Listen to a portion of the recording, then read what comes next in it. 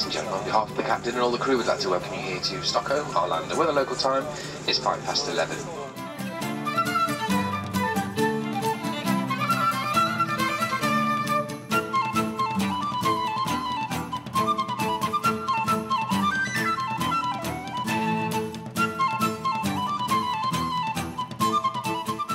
Well, normally when you get to your destination, you can't wait to get out of the airport onto whatever excitement lies ahead. But here in Stockholm, well, you might just want to stick around.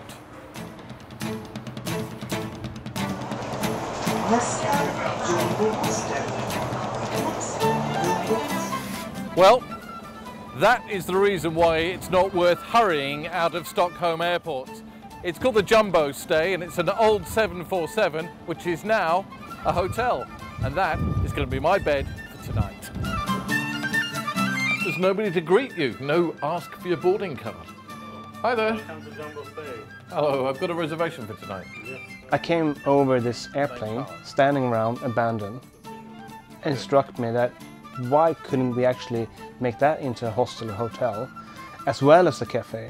And it should definitely be big enough to do that. What to do with the cockpit? We made actually that into a double room. And then in the far back of the plane, we have another suite.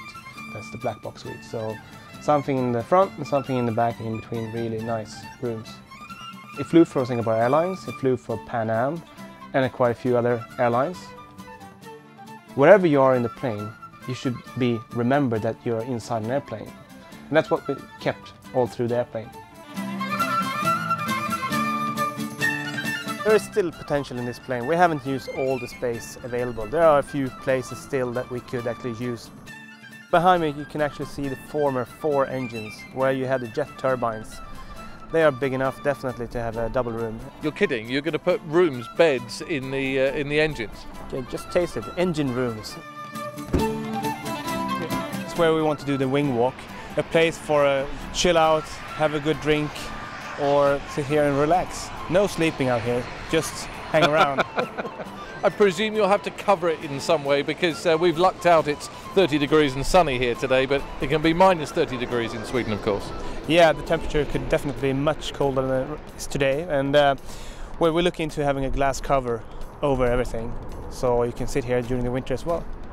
Well, anybody that wants to stay in a hotel that's an old 747 has got to be a big kid, and every big kid needs a big swing. And this is one of the tyres that was left over when the plane was decommissioned.